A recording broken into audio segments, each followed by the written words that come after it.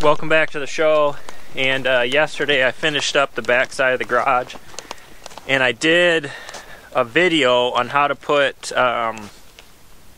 your outside corner and inside corner on. And then when I got home, I downloaded it to a new hard drive and something went wrong and I lost it all. So I'll quick show you guys the outside corner and inside corner, and I have more to do over by the porch, so when I get to that I'll show you how to do that. But here's how it looks once you get it up. Is this bottom piece will sit on the bottom trim, and then you'll bring it up and you make a notch here, and then it extends up to like right here, and then your top piece overlaps it and sits on the wainscot trim, so you get a nice finished look. Here's the back side of the house.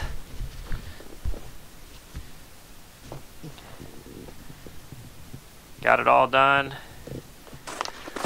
All I got left is the porch, underneath the porch, and we're gonna get after that today. I'm not gonna get it done today because I got a lot of windows to cut around, but there are a couple things I can share with you with this. And we will start out with this piece right here. So between all my windows, like here, there, even up above between the windows, I planned it out. Well, I didn't really plan it out. There's a rib in between each space, which stiffens this piece. It just so happens that this piece right here, there's no rib, so as you can see, it's pretty flimsy. So what I'm doing is I got this hem trim. It's just a straight trim, and I cut it to length from here up to there, and then I'm going to slip it on over this edge so it'll give this some rigidity and it'll give it a nice clean look. I only really need to do it on one side, and I'm choosing this side because if you're on the porch and you're looking, you'll see, and it'll be a nice finished edge. This side tucks way under there, but we're going to get that up. My plan is just to pull this out a little bit and then slide it all the way up. I don't know if I can do that or not. We're going to see.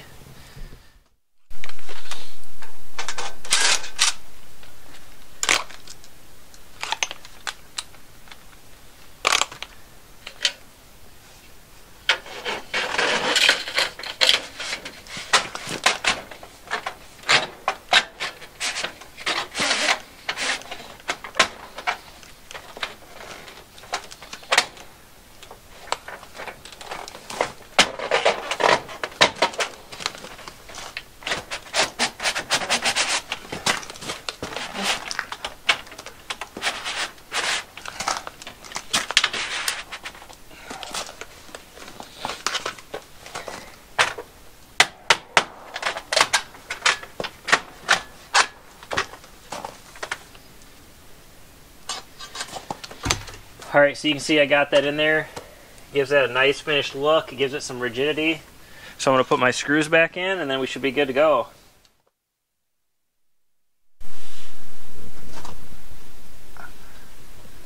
So you can see that just gives it a little bit nicer finish. I did scratch this trim right here, but I guess that's why they give you touch-up paint.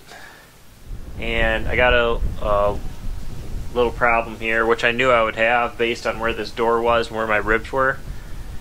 So I'm going to show you how I'm going to handle it. So we have this rib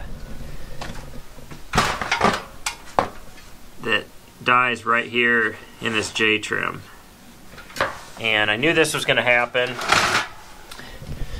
I didn't really have a choice with my post spacing, and good thing is it is under my porch, so water's really not going to get up here anyway. But I still want to do it right, so I'm going to show you how to put your top trim on a situation like this to keep water out. So you can see I got this rib here, so I can't just notch this and slide my J trim in because it won't go over this. So I'm going to have to cut this little section out. And once I cut that little section out, then I can notch it over and extend my J-trim over a little bit further, and then just use a little bit of caulk right here. But you'll see once I get it up there. So I got this marked. I'm going to cut this whole little section out because my J-trim's got to come down to here, but it's got to extend up past here. So we'll just notch this section out, and then I'll show you how I put my J-trim on to finish this off, so water can't get down in there.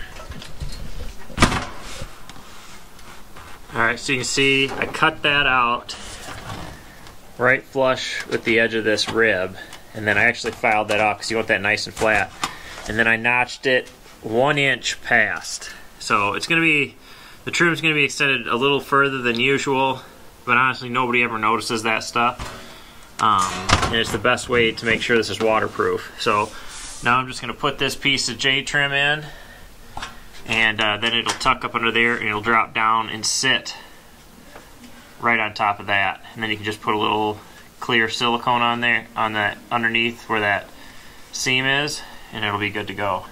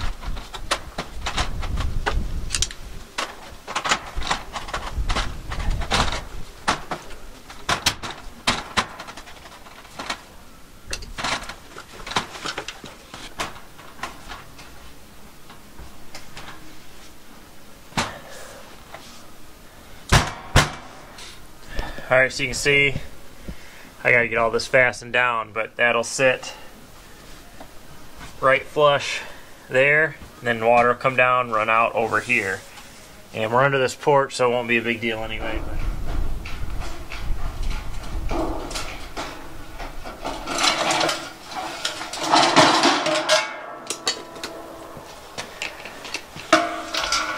Alright, so we're going to put up the corner trim, and it's fairly easy process. This is 36-inch wainscoting, so what I do is I cut my bottom corner trim at 38 inches. Once I do that, I'll set it up there, and then I'm going to mark where my wainscot trim is on the top and bottom.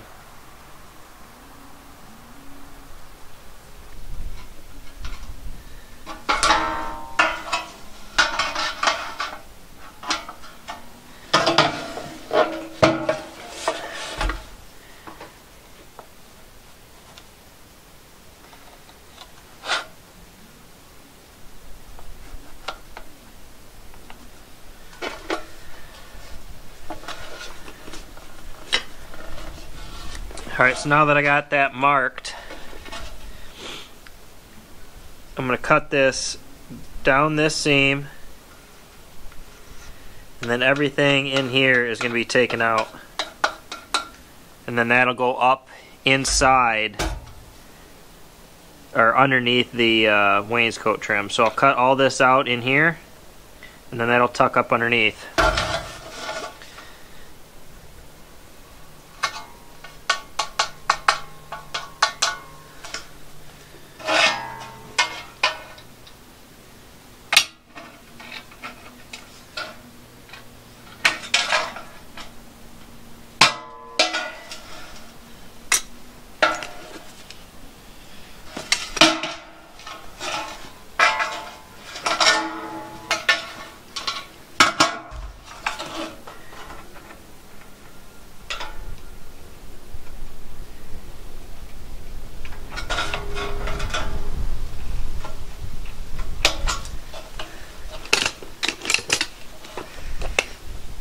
I like to leave a little tab there, and I'll show you why here in a second. So I just V it out, and then instead of trying to cut that, I just fold this over.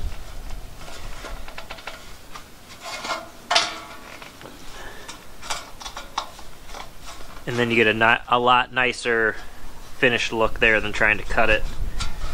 Alright, so you can see, notch this out. This will go up underneath the trim right here.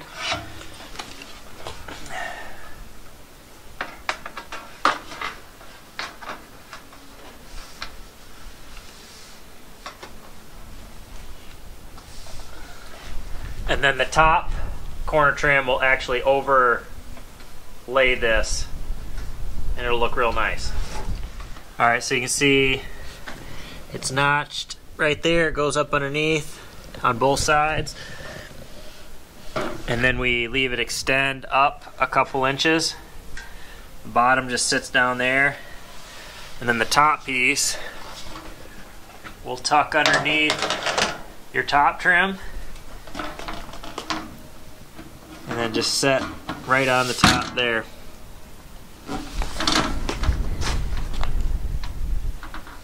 That's it. So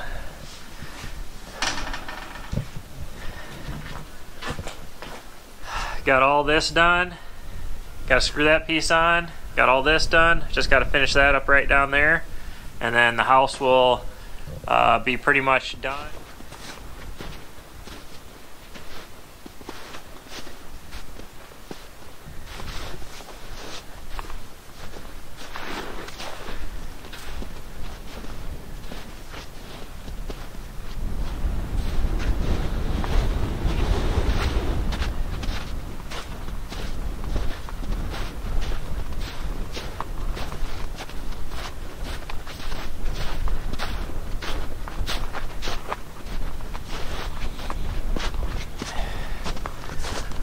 Alright, so the whole garage is done except for the front.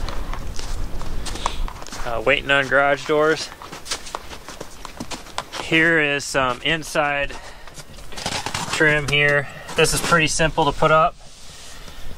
This is just inside corner here, and all you do is cut it the length of your wainscot. So this is 3 foot, and it tucks up underneath your wainscot trim and sits on your bottom trim. And then the top one sits on your wainscot trim and then tucks up underneath your J trim or F channel or whatever you have up top. So, alright, well, I got everything underneath the porch metaled. And then here around and above the door, we're going to do stone. So I just got to cover that with plywood. So we're coming right along. It was a short show today. We covered inside corner, outside corner, and that was pretty much it. But all I have left here on the house is right here. Alright, that was just a temporary piece, so I got to put that in up there, and then I can come up to the garage door, put my corner trim on, and then I'm ready for garage doors. So hopefully my garage doors will be in next week and I get that done. But appreciate you guys watching. Hopefully we'll get inside here pretty soon. While I'm waiting for the spray foam guy, I'm working on a video on what exactly post frame construction is, the benefits, pros, cons, why I chose it over stick frame, and stuff like that. So stay tuned for that video. Hopefully I'll get that out in the next week and a half. It'll probably be interesting to a lot of people. There's been a lot of questions, so I think it'll be beneficial to a lot of people. So we're just going to keep plugging away, and hopefully this weather will warm up a little bit and we can get the spray foam installation in. We can get all those questions answered and keep moving forward. But thanks for watching, and we'll catch you on the next video.